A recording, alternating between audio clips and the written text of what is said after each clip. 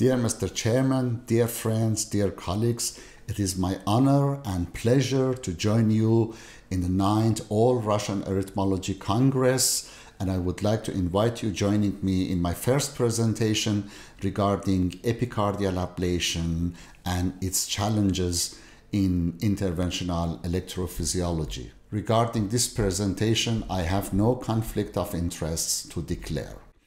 So, let's look at an overview. I will first discuss some simple but important points regarding getting epicardial access, and after that I would like to share with you some challenges that we may encounter during epicardial ablation, including adhesions, bypass grafts, and some other issues. So the most important thing regarding epicardial access is the needle, and I would like to recommend using the TUI needle, because this needle, compared to the other needles that we using for epicardial access, is less traumatic, and the possibility for RV puncture and injury to the adjacent organs is clearly less than the other needles. The second important point for the epicardial access is we have to use a Y connector to give the contrast and also to pass the guide wire. And the important thing is, if we want not to use a Y connector, we can directly connect the syringe to our needle. But the most important thing, this syringe should be without a screw, because screwing in and out the syringe may move the needle and we may lose our access to the epicardial space. So the first step for epicardial access to have, as you can see here, is to have a normal fluoroscopy image. And usually this is a very good guide, because we can see with a white line, as we see here, the epicardial space. So in a way, this is a kind of guidance for us to know exactly where the epicardial space is during epicardial puncture. After that, we may have different kind of access, anterior and inferior access, and as you can hear, I used inferior access in this case, and a small amount of contrast to see the structures on our way to the epicardial space. And after seeing that we are in the epicardial space, we put the guide wire inside the epicardial space, and then we have our access. So now we go to the challenges that we may encounter during epicardial ablation, and one of them are the adhesions. So before going epicardial ablation and epicardial access in patients suspected to having adhesions, we always have to ask, is the procedure is really indicated?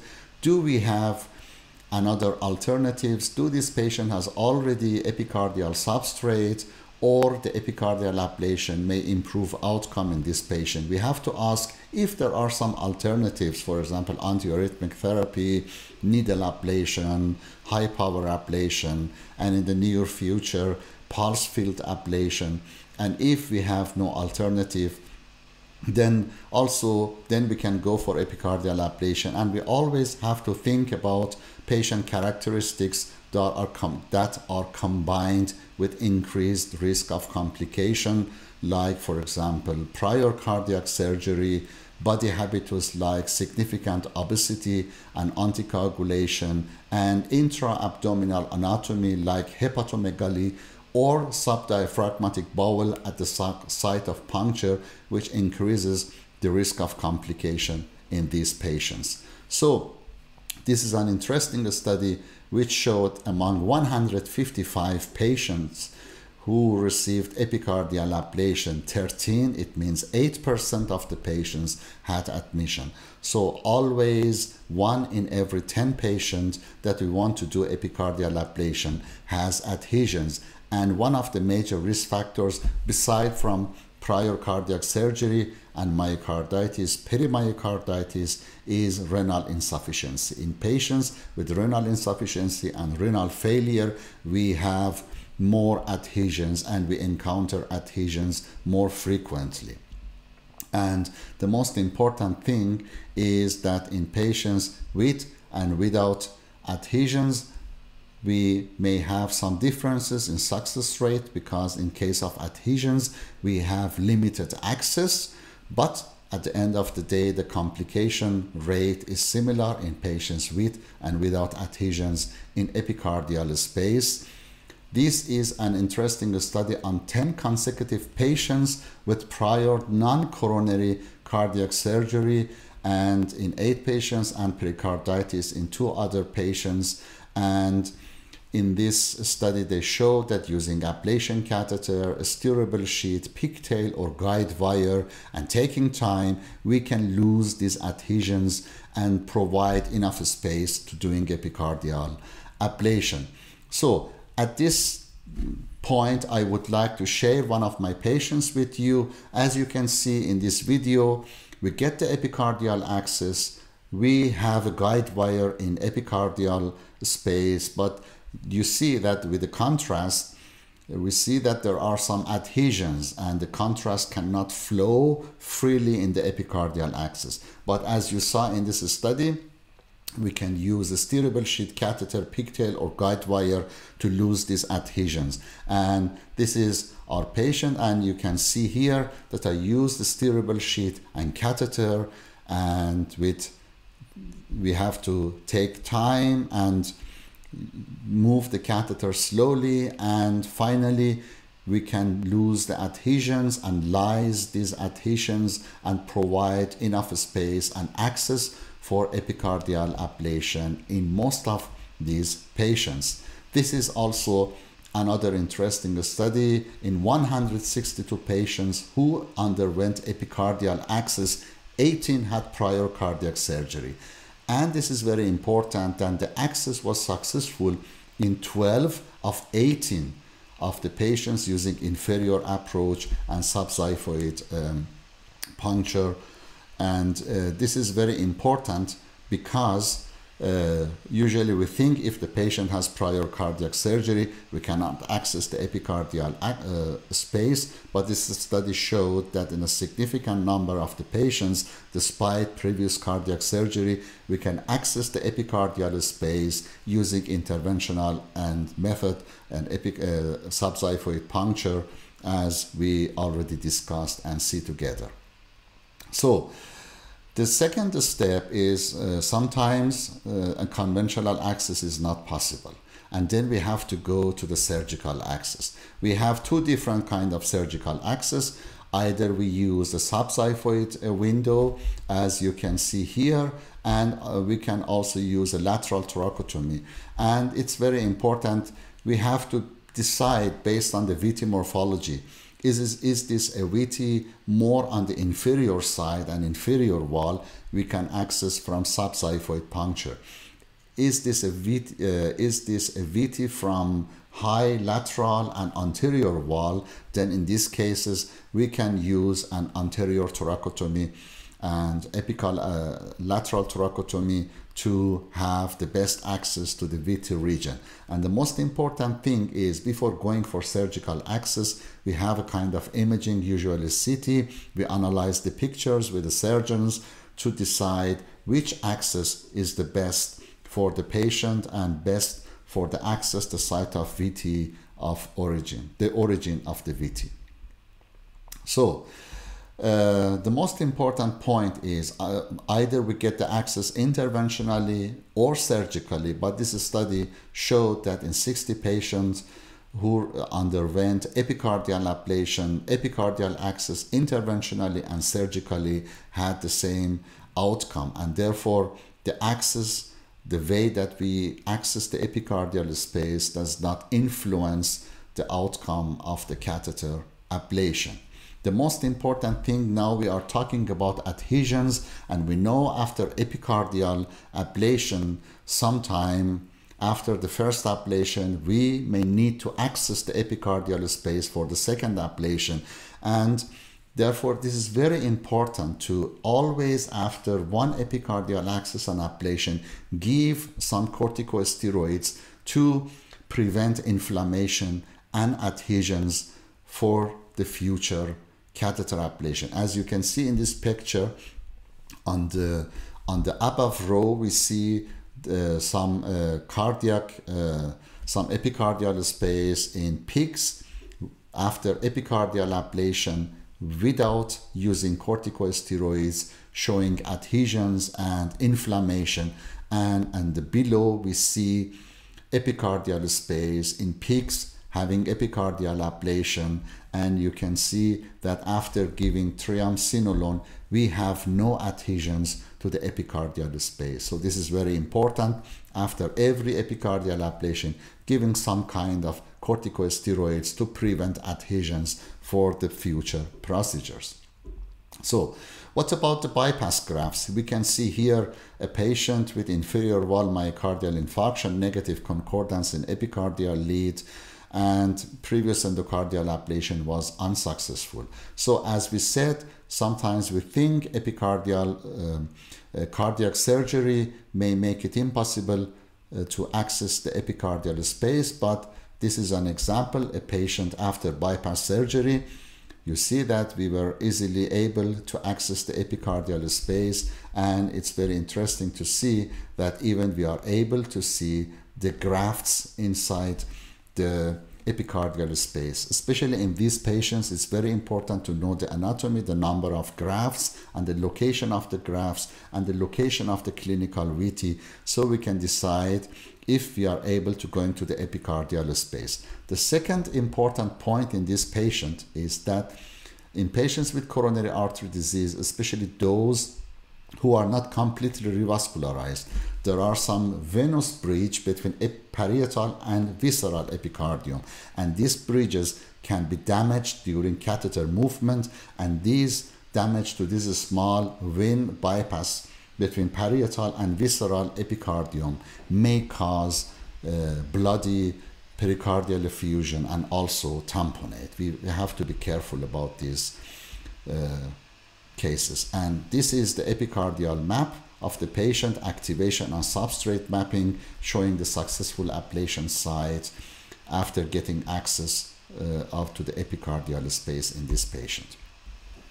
We talked about interventional access, how to solve the problem having that we encounter during epicardial access, surgical access, but sometimes the adhesions are so massive, and also there are many number of bypass grafts inside the epicardial space that makes it impossible to go interventionally or with epicardial window to the epicardial space. And in very rare cases, as you can see here, we may need open thoracotomy and catheter ablation under direct vision, and with a simple mapping and ablation technique, we were able to ablate the VT in this patient with inferior wall myocardial infarction. So what are the other challenges that we may encounter in epicardial space? The first one is the phrenic nerve. So sometimes we have to ablate,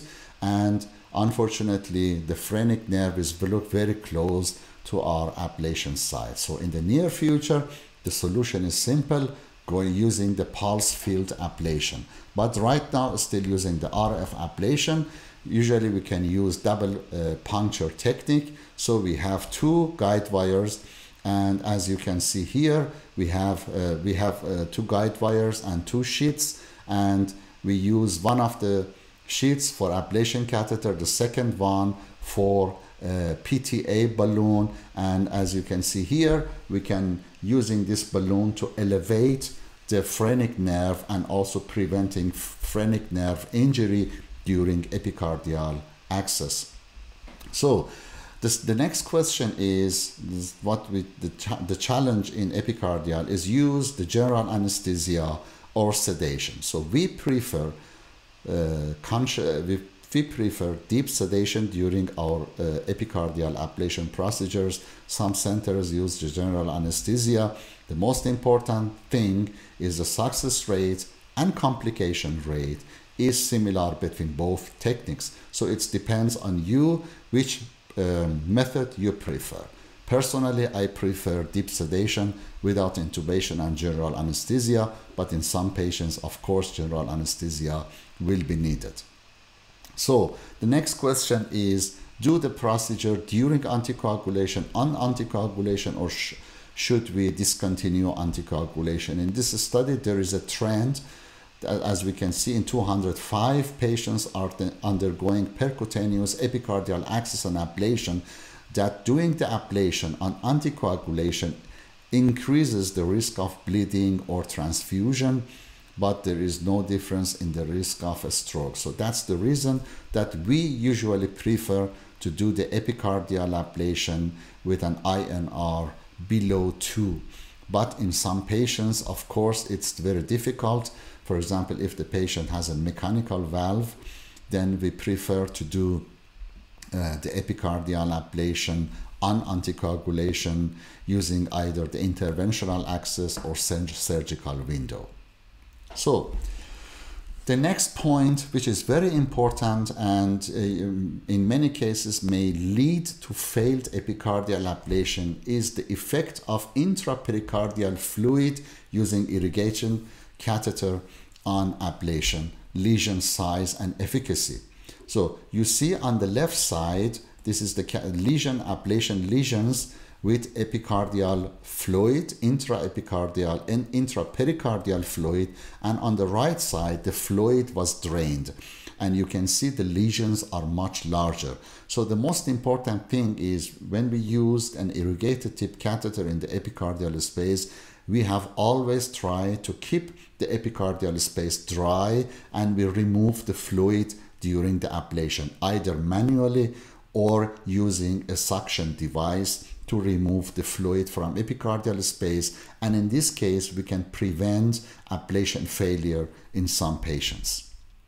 So the next point is that in the epicardial space, we have coronary arteries, which ablation near coronary arteries may increase the risk of complication. And we have epicardial fat, which if it's more than 5 millimeter in diameter, it may increase the risk of unsuccessful ablation.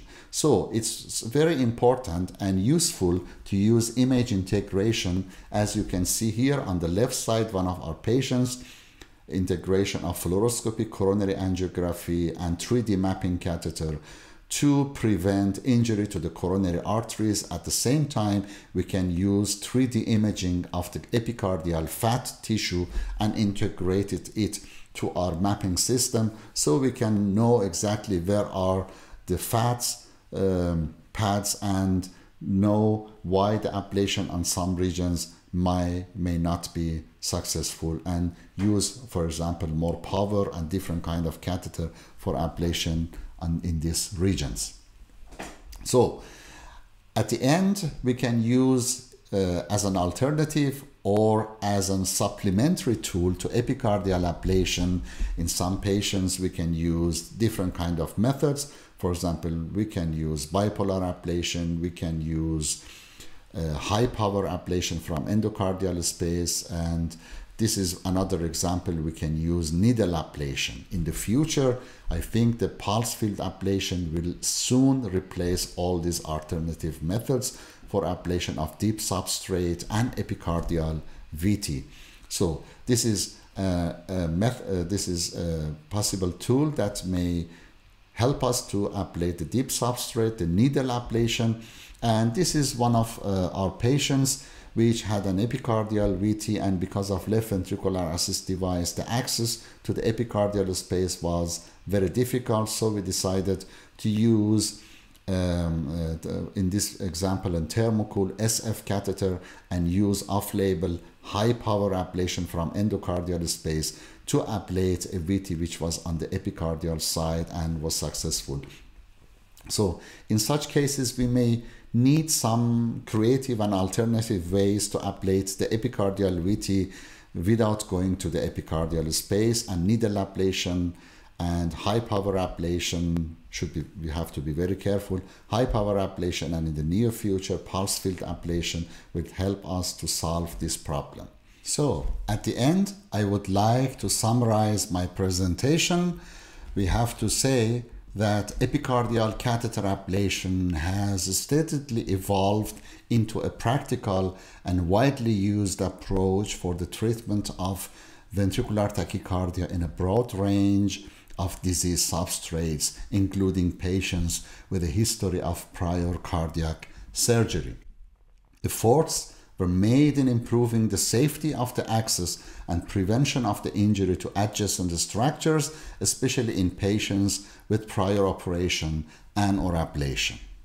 The last decade has yielded improvement in the cardiac imaging and energy delivery to the epicardial VT substrate using different kind of catheters, and in the near future you will see that still we have a tremendous need and potential for exploring alternative energy sources, hopefully in the near future, and also currently in studies pulse field ablation and delivery methods to further improve the results and success associated with epicardial ablation and decrease the possibility of complications.